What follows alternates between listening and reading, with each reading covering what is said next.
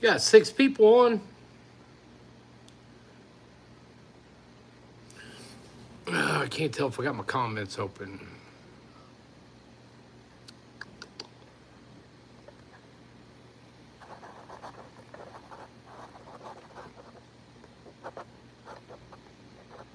Yeah, I got it screwed up. Somebody comments something so I can see if it's coming up. Yeah, I got you. Good job. Thank you, Michael Mitchell. I appreciate it, man. I couldn't tell. I didn't see no comments. I seen 8 people on and couldn't tell if anybody was commenting or not. I'm going to paint some minnow-looking jig heads today.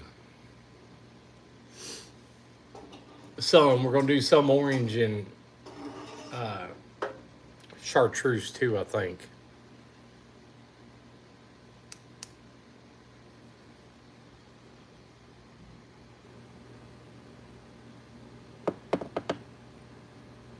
What's everybody up to today?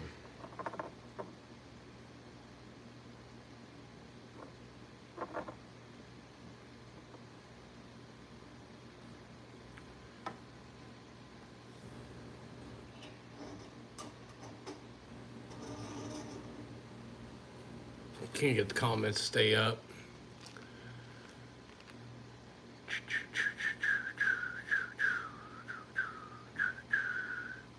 Who all we got on? Everybody comment, let me know who's on.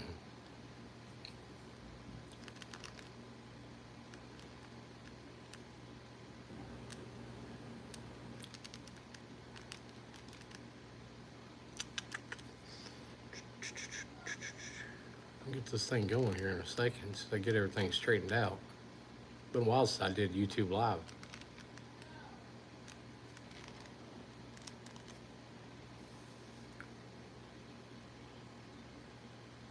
Too nasty out today to do any fishing.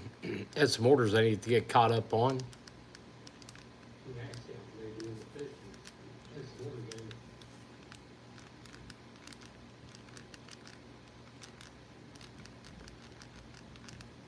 I have to watch comments on TV. Been telling a lot of jigs with my new Peak Vice. What do you think about that Peak Vice? You like it? I don't think I've heard of anybody buy the Peak Vice and they say they didn't like it.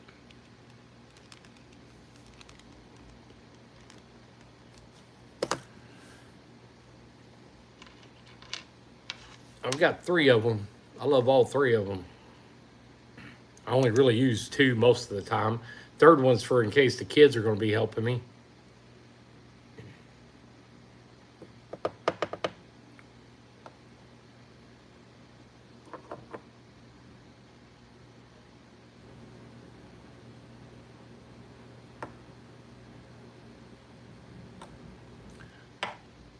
Yeah, it's a smooth vice. There's no doubt about that.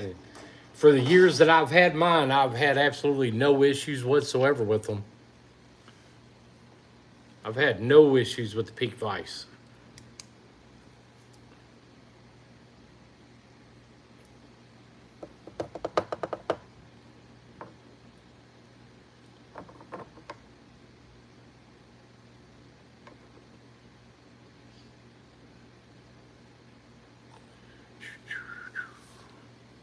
That's what we're doing today. Kind of like a minnow looking style jig head. A little more natural bait color.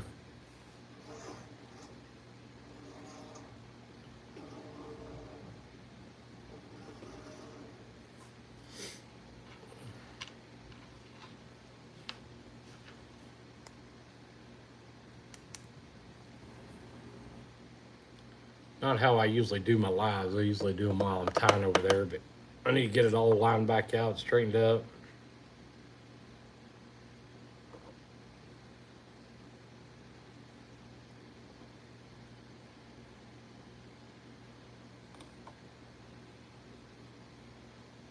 Come out pretty good, not too bad. Got a good kind of minnow look to it.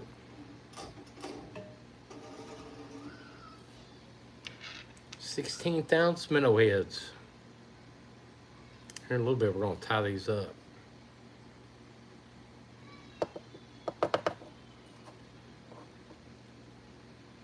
pretty sure that'll probably be tonight. I'll probably do it live tonight time.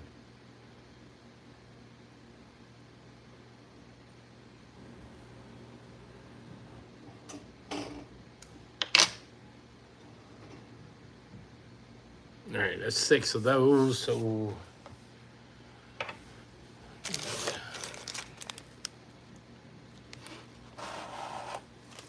do some chartreuse, and all my jigs are going into a toaster oven. That one right there, just a cheap $20 Walmart toaster oven. I've been using that same toaster oven ever since I started doing this.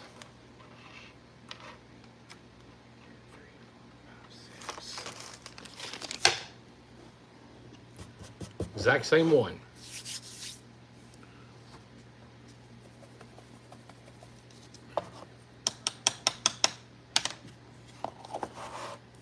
Don't have to buy an expensive one for it. I promise you that. A lot of people say they have a lot of problems with them. They don't last very long, but I've gotten about 6 years out of that one. I've had no problems with it.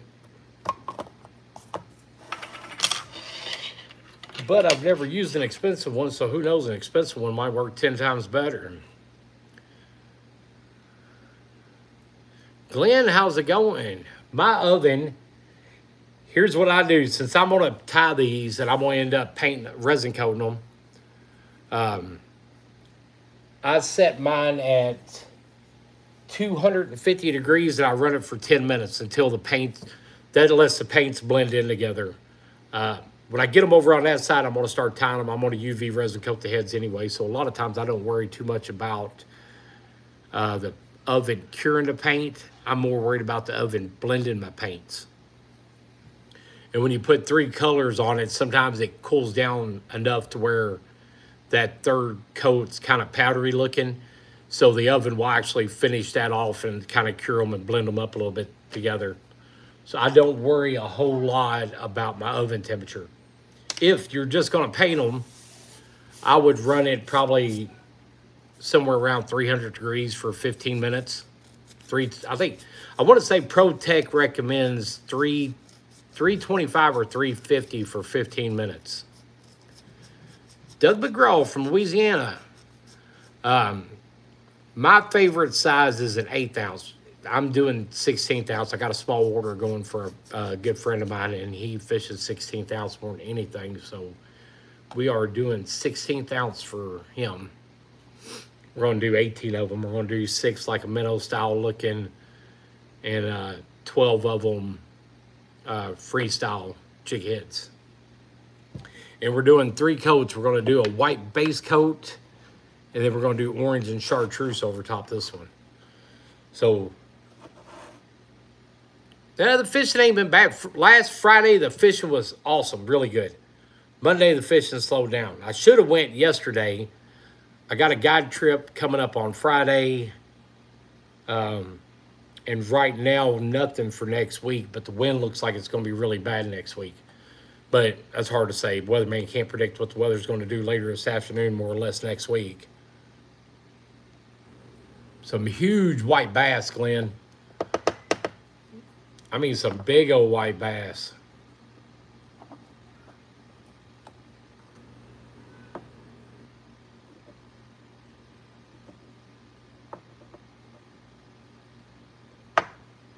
And that's how my third coat comes out looking. The top of it don't look like it blended in good, but the oven will finish that up.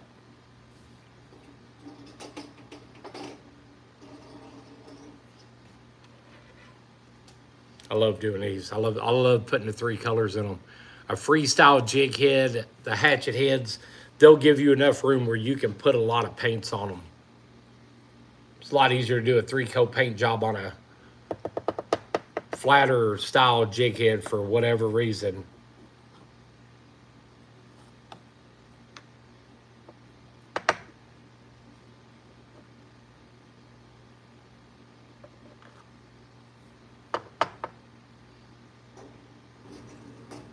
Kind of like you got a bigger canvas to work off of. Trying to get my boat done so I can get on the St. James and catch some white bass. My comments ain't staying on phone for whatever reason. So I got to kind of check the comments on the TV. So if you comment something I don't see it, I apologize. We'll do some lives this evening with while I'm over at time. Actually, I'm just going to say I'm going to go live at 7 o'clock tonight. And we'll be tying these up.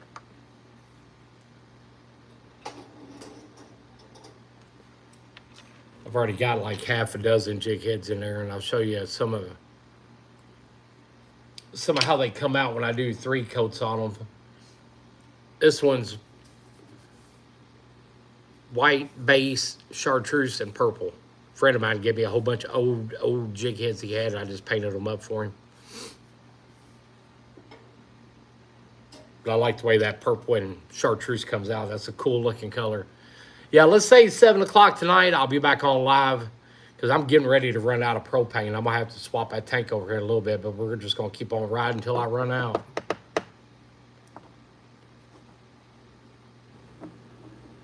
There's a few links in this video that'll get you, show you where the powder paint comes from.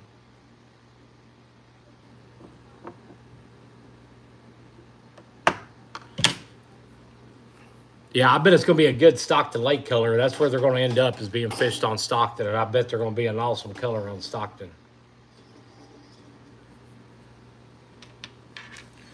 Bet they're going to be fire on Stockton Lake.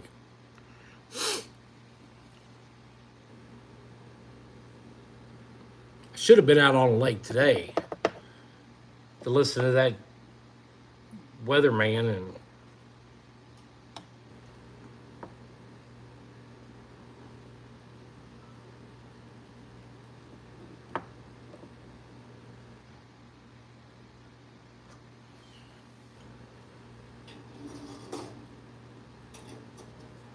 tonight I'll use my iPad. That way I'll be able to see all the comments. Hot pink, yellow, and red. That sounds like some pretty cool colors. Definitely a color I'd use. I like crazy colors.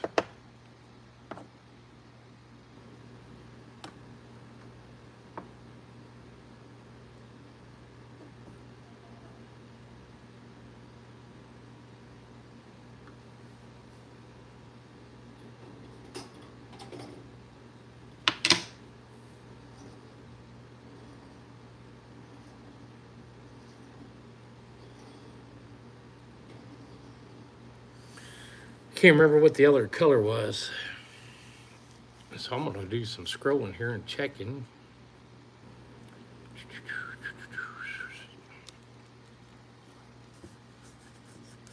Man, I should have got up there and got in on some of that walleye fishing. I hate driving all the way up there, though, when you get all the way up to Truman Dam and there ain't nothing biting. That's the only bad thing about going up there. I mean, it's not a horrible drive. It's an hour drive. So it's just kind of a long haul to get all the way up there and not, you know, not catch nothing. Wouldn't be the first time I've done it. I've done it a bunch of times, drive up that way.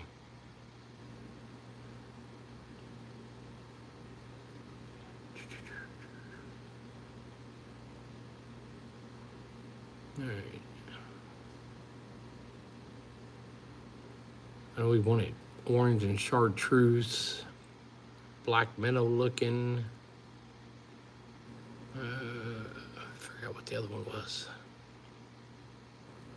Pumpkin seed. I forgot about pumpkin seed. Oh, that's a tough one. Pumpkin seed. Pumpkin seed and chartreuse with black specks in the pumpkin seed. That's a rough one. I've never been on Mark Twain. Never have, but I heard, I don't know why, but I was talking to somebody the other day, and they said the fish is getting really, really tough on Mark Twain finding big fish. I don't know if that's true or not.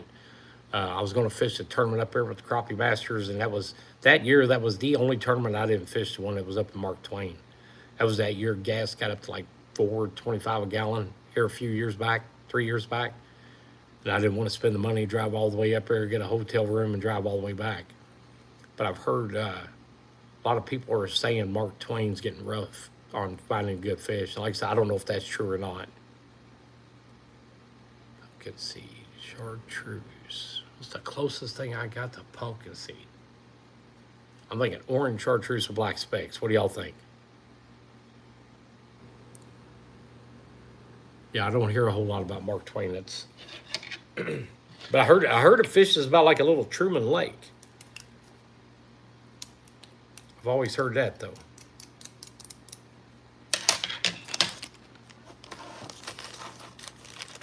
Kind of looks like it. I did some research on it with the maps and Google Earth and all that. And you can see those deep water holes out in the middle and the stumps and all that around the lake. It kind of looked like Truman. Crappie on banking in my subdivision, small lake. It was. I wish they'd get on the bank here. I seen 60. I started out Monday morning, water temperature was like 58, 59. By the time I left, it was hitting 61, 62. That's the worst thing about fishing crappie spawn is cold fronts. Cold fronts are a spawn killer. Always a spawn killer. To me, honestly, it's one of the worst times of the year to fish just because of the changing in temperatures and makes it tough. You can find them one day and the next day you can't. But once you hit that, like, you get like 5 or 6 days in a row where the water temperature is going to be, or the air temperature outside is going to be 70s, 80s, and you're getting 50-degree nights, and you get that for like 5 days in a row, get ready because it's on. And we're not far from it. We ain't far at all from it. I've seen a couple, like maybe Saturday or Sunday or something like that. It's supposed to be 80. That should get them up and going, I would think. I've been wrong before, though.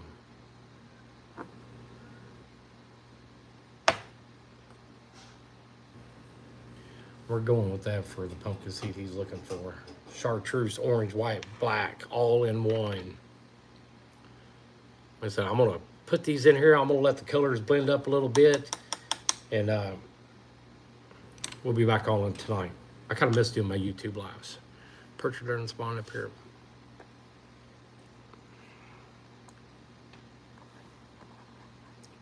Why can't I get my comments? It's driving me nuts. There we go. Harold Bolton, good afternoon, buddy.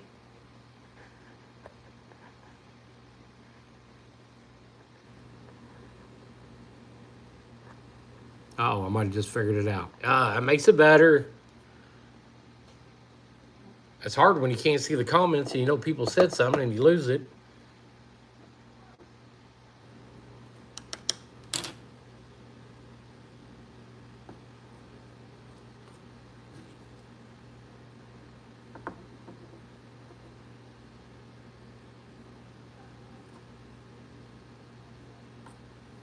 And they just went off again. Damn cell phone. That's all right. I only got like 4 more to do, and we'll probably end this one, and we'll be back on tonight at 7 o'clock. I don't think anybody else is live at 7. We're going to find out. I'll do some research. I don't like cutting into other people's live times.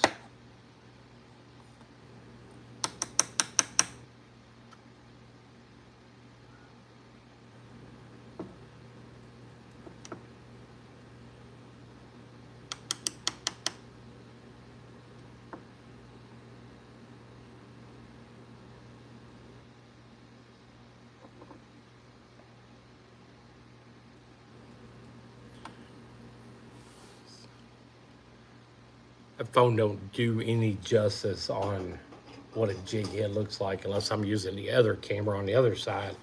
It'll get some pretty good pictures, but doing it like this, it don't it don't pick up very good at all. Not very good at all.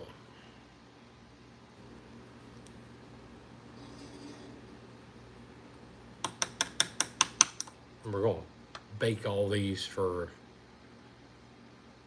probably 10 minutes or so, just to let the colors blend in. I got to run to the post office and drop some stuff off. And I might go ahead and put the eyes in today and then tie them up on live tonight. I might just do a super long live tonight.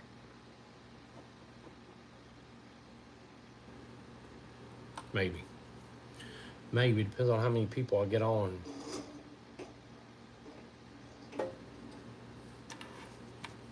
Done something pretty crazy last week. I might talk about it in my live, or 3 weeks ago, 3 weeks ago. Kind of got the reason why I'm down here right now this time of day doing a live.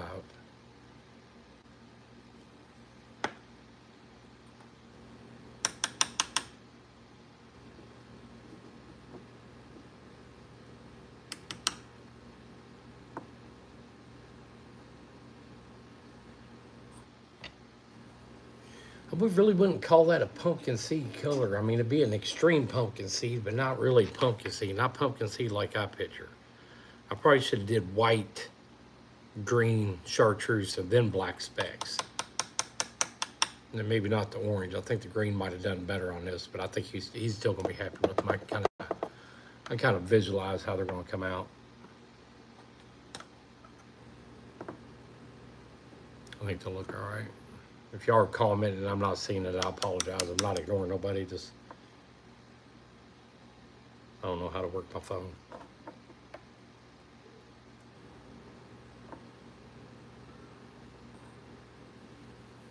One more, and then we're gonna clean this mess up and get them curing.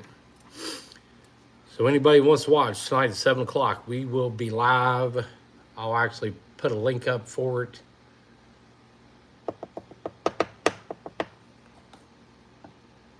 Love to see y'all on. I like having big crowds on and get a bunch of people all talking at the same time. It makes for fun lives.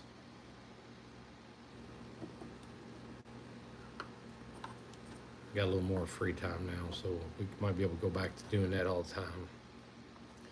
Boom, last one right there. All 14 of y'all that are on right now, if you don't mind, hit that like. That way you need, at least YouTube knows people are watching. Greatly, greatly appreciate it. Anybody that does YouTube, that's one thing that helps them out is getting those likes and follows and stuff. I hate pushing it because it feels like I'm trying to sell something. I'm not. It just kind of keeps algorithms up and going, and YouTube wanting to post your stuff. If nobody likes it, YouTube don't do nothing with it. Just want to thank you for all the teaching. Enjoyed it all. Well, MKR Reptiles, I appreciate you watching, man. I really do. Byron Anderson, thank you. Like I said, 7 o'clock tonight, we will come back on and we'll do a good live. Get it set up over where I can see the camera. Y'all can see the camera. And I'll be able to see what people are saying and talking about because I can't on here at all. We're going to give those jig kids about a 10, 15 minute bake. Run to the post office, take care of a few things.